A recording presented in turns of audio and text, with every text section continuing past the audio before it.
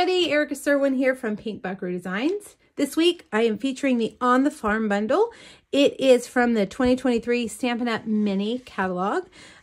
This bundle is so fun. Look how many dies there are. Lots of little animals, lots of big animals, and some farm accessories. Everything you need to use. Everything you need to create farm projects. I have multiple projects featuring this bundle over on my blog, so make sure you hop over there and check it out. I am also using the Designer Series paper that is available during celebration.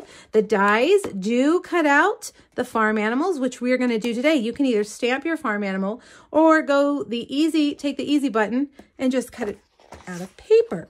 Now I'm also using this sheet. Lots of different farm patterns in here for you to use. I love this paper. All right, the other thing I want to point out is we're going to use the Alphabet a la Mode dies. I have 2 sets, so if you think I have a lot of letters, I do. I have 2 sets, so I can cut out lots of letters at once. We're going to use these to cut the word herd. I like to use puns, so I made it my own. Herd, it's your day. Now, you could look through your stamps and think of other things that could go with herd. Herd, it's your birthday. Herd, you had a baby, whatever. Look through your stamp, see what you want to do. I'm using another celebration stamp set called Adorable Owls. And this one right here, it's your day, which makes it really easy. Okay, let's make our box. Did I even tell you what's inside the box? Cowtails, of course. I'll have a link to these on Amazon over on my blog, so make sure you hop over there. I have found Cowtails many places. It's kind of an old-fashioned candy. I know that Five Below has them. If you have a Five Below in your area, they have them in different sizes. Okay, to make our box, the first thing that you're going to need is a 7.5 inch by 6 inch piece of cherry cobbler. I'm using cherry cobbler because that's the color in our paper. To find out what colors are in your Designer Series paper, just flip it over, and right there, you might have to get your glasses, but right there, it'll tell you what the colors are. So you know exactly what cardstock, ink, whatever, embellishments to use with your paper. Okay, on the long side, we're going to score it at 3, 3.5, 6.5, and 7. Turn it and score it on the short side at 1/2 inch, 1 inch, and 5.5 inches. Now, if you try to scribble that down on a little Post-it note somewhere on your desk, don't worry. I have a PDF over on my blog today that has the measurements for this project, as well as a supply list and 2 other farm projects for you. Okay, take your bone folder, burnish all those lines. All right, now you're going to want to get your scissors, and notice that we have up here on the top, we have 2 lines, 2 1/2 inch sections. That's the top of your box. Okay, over here we have 2 1/2 inch sections. That's the side. That's where we're going to put the adhesive. All right, now take your scissors, and the first thing I want you to do is cut out these squares on the end. All right, so I'm going to start with my small scissors. So just cut those off like that. Now cut this one off as well, but this time cut in from the long side so that that flaps that way. All right, now come down here and cut that square off, and cut that flap from the long side so that it flaps that way. I also like to cut the corners off this piece right here so that it can tuck down behind our other piece and you won't see it. Okay, now I'm going to also, down on the bottom section, snip those score lines. Then I'm going to turn it. I'm going to get my bigger scissors for this. I'm going to cut out these 2 long sections right here. Okay. Like that. Now I'm going to switch back over to my small ones and cut out this one remaining square right here. Cut that off. Then cut in right here. So you've got a flap. The last thing that you're going to do is cut these at an angle. Now, what I like to do when I'm watching a video is to pause it and look at how that paper looks now, kind of as a template. So if you want to do that now, go right ahead. All right, I'm going to use a variety of adhesives just for simplicity.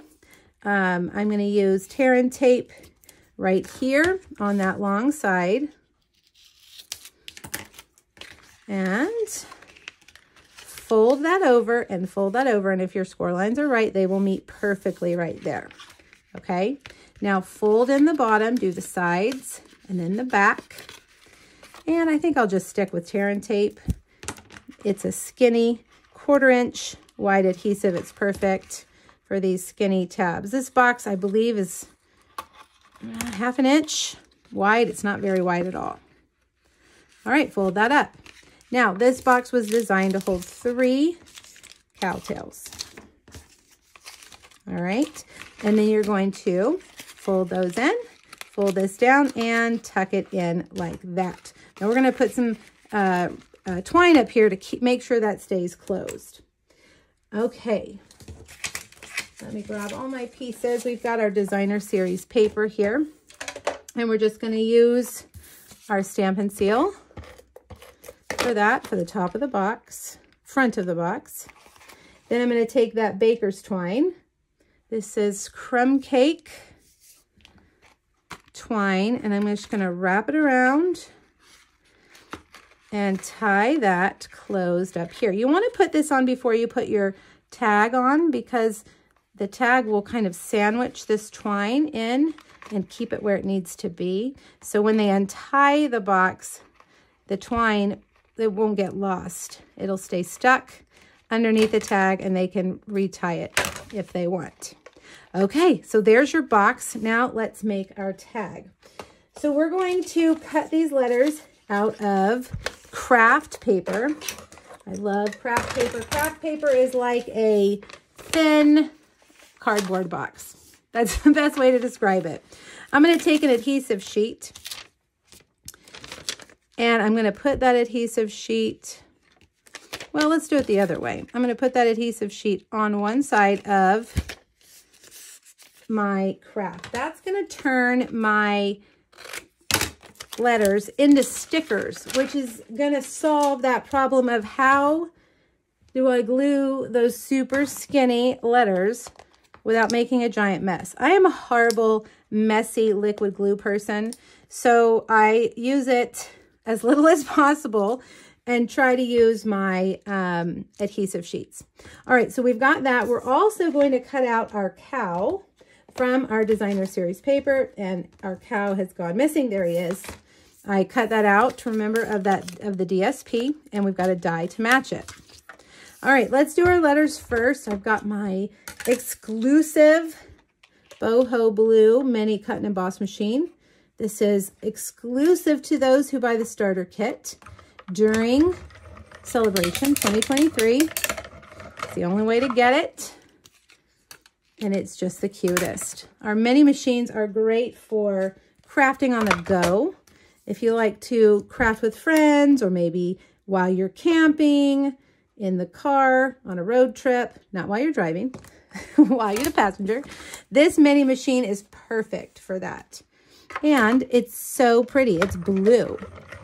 It's boho blue, which is a color we don't have yet, but rumor has it, it's coming as a new color soon. All right, there we go. A cute little cow. Now, if you miss the paper, if you're watching this maybe in 2024 and you don't have the paper, don't worry. The stamp set has the stamp. You can color it and cut it out. All right, let's get these letters out of here. Oh, good. I love when that happens. Those all just came right out. All right, now I have a scalloped stitched rectangle, and I'm going to take, before I put these on, I'm going to stamp some grass. Stamp and stamp off. Stamp and stamp off. Stamp off a couple more times like that. Just a little patch of grass for our little cow. Now, what I always say with these treats is make up 5 or 6 of them. Throw them in a drawer or a box and pull them out when it's somebody's birthday. Maybe you work in an office or school, and it's hard to keep up with everybody's birthdays. But if you find out today is Susan's birthday, you've got a little treat for her, right? Waiting to, just ready to go. All right, now what I'm going to do here is I'm going to take my letters, and I'm not going to really stick them down yet. I need to see how they are going to space out. So I'm peeling off the backing and then just kind of temporarily setting it right there. That way I can move them around. Once I have all of them there, it will be, you know, easier to move them. The trouble I seem to have is getting them straight along the bottom. So you can get a straight edge, a ruler. And, okay, I think the placement, the spacing is good. So then you can get a ruler. Looks like my E needs to come down like a hair, just a hair. Right there. Okay. And once you think that they look good, there you go. Just push them down. So easy. Now we're going to just do a skinny little strip for this sentiment. You can stamp it on a banner if you want, but sometimes, you guys, I just want it to be fast and easy. So I'm going to stamp. Ooh, that was terrible. Let's do it again. I'm going to stamp straight up and down. I keep getting that red edge. Well, we're going to cut it off. That's unusual. I don't usually do that. Maybe my stamp needs to be cleaned. We'll blame it on that. And then just snip, snip. All right, Heard, it's your day. And then we'll take some mini dimensionals. 1, 2, and put that right there. Isn't that funny?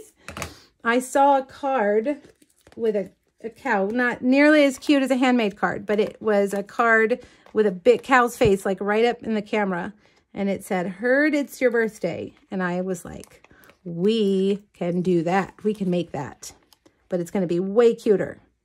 All right, Heard, it's your day. And there you got it. There you have it, you guys. All right, click the link here on YouTube. Go back to my blog, grab that free PDF. It has those measurements and the complete supply list and 2 other on the farm projects. Thanks for joining me, everybody. Bye-bye.